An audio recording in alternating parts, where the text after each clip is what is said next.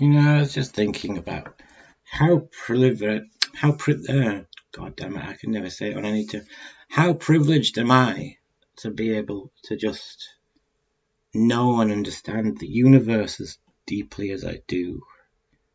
That really it's all just loop quantum gravity and thermodynamics playing out. Space falls into space, everything is always in motion. From the largest lambda factors, the largest lambda scalar factors to the smallest. The universe is vastly small at the subatomic scale and vastly hypermassive at the galactic group level, the galactic cluster level, hypergalactic filaments, which are collections of superclusters of galaxies. I mean, I'm just so privileged to know and understand the universe as much as I do as a computational astrophysicist. I've spent 20 years studying all of this, so it does take a long time to get your mind, your head around such a vast and extremely complex universe, but still a universe that is eminently understandable by humans. At least, the God of the gaps argument is always shrinking. I think it's so tiny now. It's like this one down. The gap in the God of the gaps is now practically subatomic. We understand the whole functioning processes of every scale of the universe now, pretty much, from the little bacterium hiding underneath a pebble in your garden, to a human, to an elephant, to a turtle, to a tortoise, to a bird, to a fish, to a volcano, to any kind of phenomenology, any kind of ontological or tautological construct, any kind of entomological construct, any kind of phenomenology, any kind of perception that we can have as humans is now fully mapped and understood through a complex knowledge graph of node-based domains of knowledge. And all you do is just traverse that graph now, thanks to the internet, containing the entire sum of human knowledge, which is now very accessible. And the majority of it actually now resides in me. I mean, I don't know everything. I don't know what you, dear listener, whoever's listening to this, I don't know, dear listener, what you had for breakfast this morning, so I don't know everything, but I know a vast majority of everything about all that really matters. Baryonic matter matters. Physics jokes. And what was my point? I feel like I've reached the kind of cul-de-sac in exploring space-time and existence, really. Space-time and matter and energy, and MEST, MEST, matter, energy, space and time. I have searched high and low and far and wide and broad and not so broad, and I have found the universe and existence kind of wanting. Maybe I'm just too judgmental. I'm judgy about the whole of human existence and the human condition. Yeah, deal with it. I need to stop being silly. What was I saying? Also, I think psychedelics are really interesting. If you want to explore psychedelics, that's really cool way to expand your own mind, your own consciousness, and escape from this, society, this civilization we've created that is so intensely focused on greed and profit and the acquisition of things that you don't ever really own. They own you. Because everything is borrowed, everything is blue. Everything is borrowed from the earth, and we just give it back when we die. As you're born, you figure out what capitalism is and how awful it is, and then you go, and then you go, and then you have to fulfill all these societal obligations that you feel like, oh, I have to get a house. Oh, what kind of house? Oh, I'm gonna have to rent because oh, I'm gonna have to get a better, bigger house. Or I'll get a bigger house. I managed to get a mortgage. Oh, I managed to get a stable job where I'm not constantly walking a financial tightrope that I might fall off at any moment into homelessness and death. Oh wait, no, I got a car. Oh, I got a partner. And we each love each other dearly, and we've got a semi-stable relationship going on. Oh no, we've got a baby. No, we've got a bigger car because we got a baby. We've got to do DIY on the house because the mortgage, home ownership is a kind of hell in itself.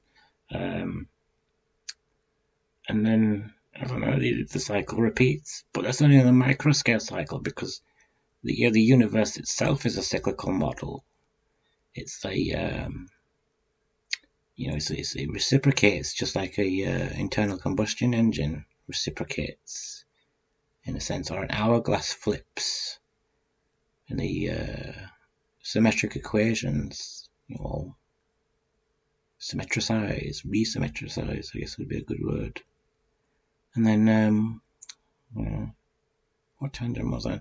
About the universe being cyclical. I mean, it turns out that I think the universe on the largest scales up to the observable light horizon is it's a hypermassive black hole. Hypermassive.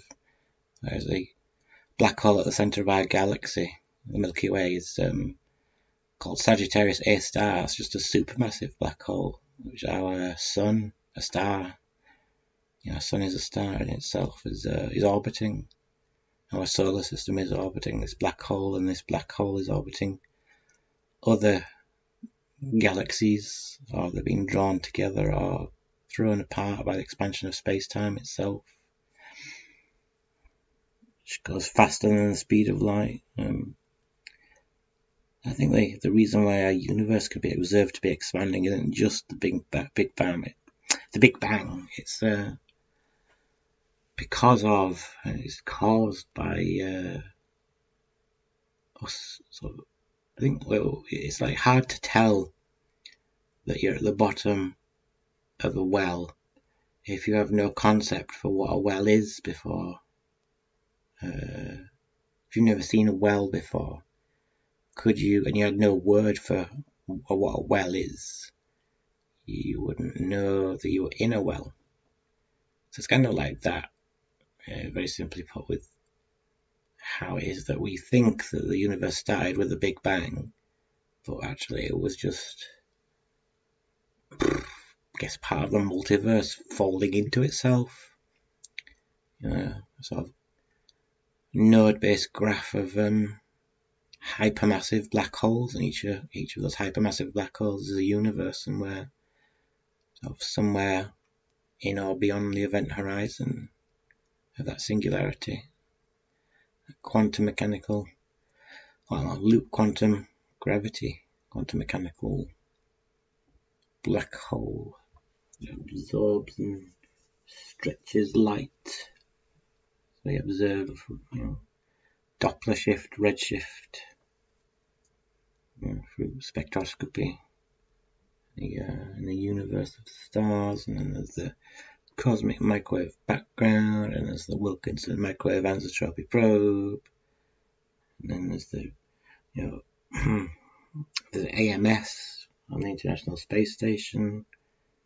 We've got JWST making some really interesting observations now that that's been launched and deployed successfully. Hubble's still sort of going and soldering on.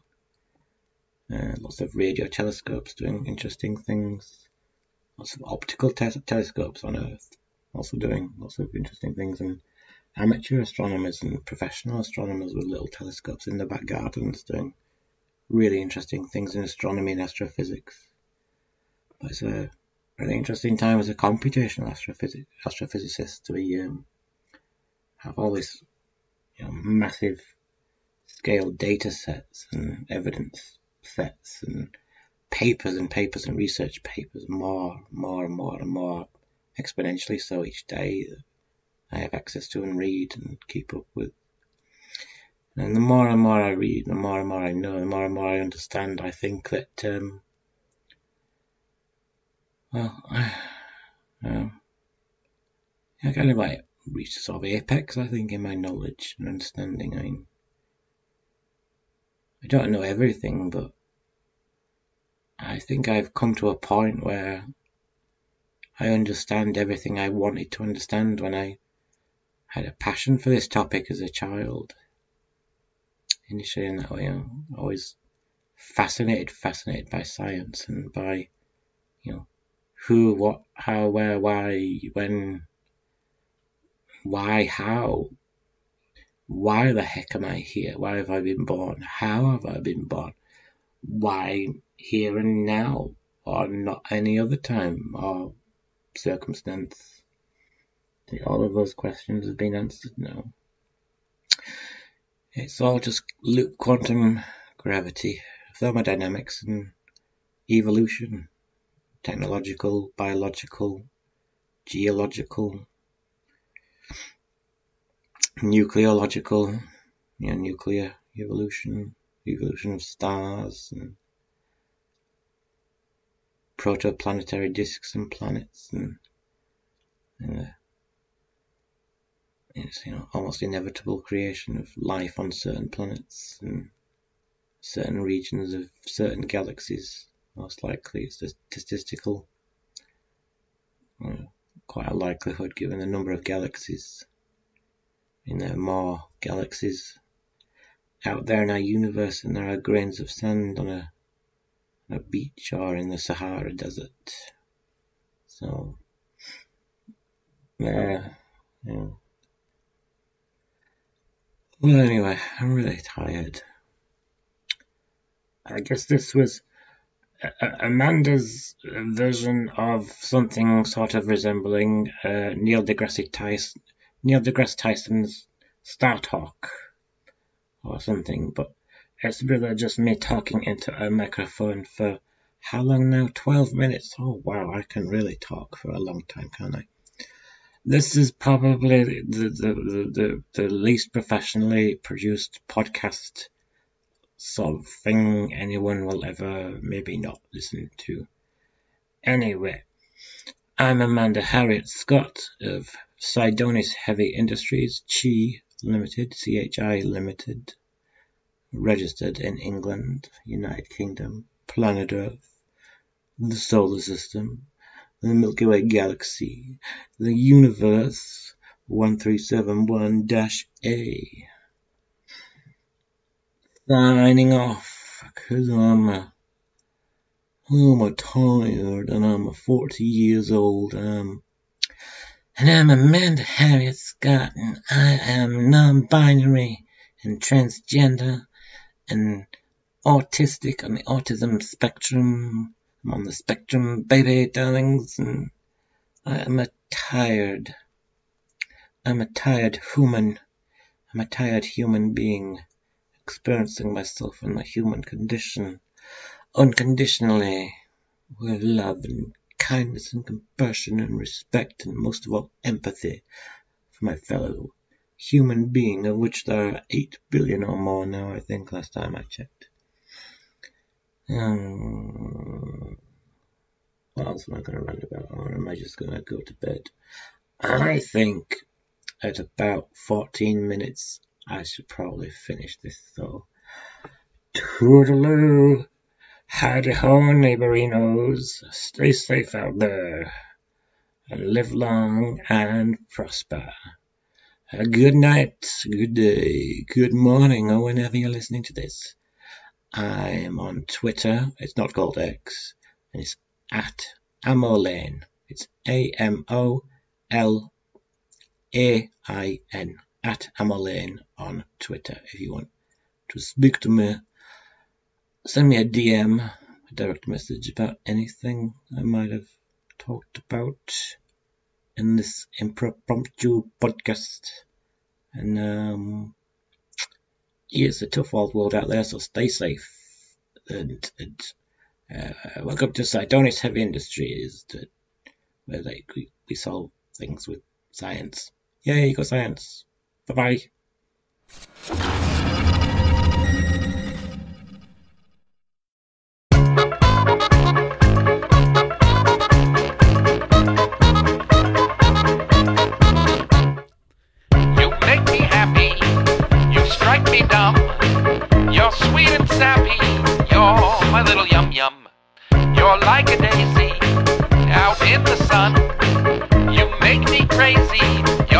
my little yum yum.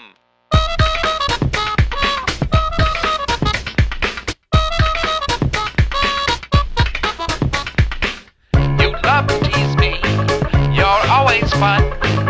You are the bee's knees, you're my little yum yum. I'll bet you're tasty to the last crumb. I'd never waste you, you're my little yum yum.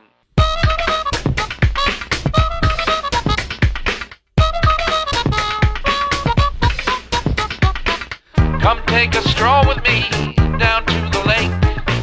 I'll sing a melody and oh, what love will make.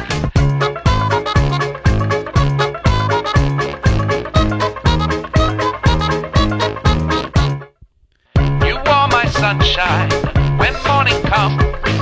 You'll always be mine, you're my little yum yum.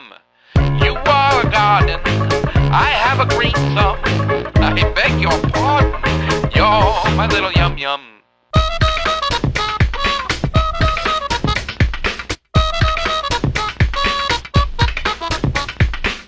I've had a million, but you're the one in a gazillion. You're my little yum yum.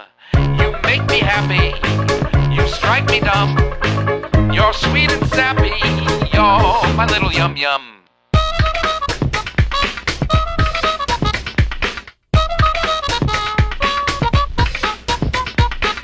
Oh, won't you dance with me down by the lake?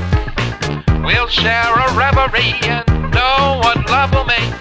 You love to tease me, you're always fun. You are the bee's knees, you're my little yum yum.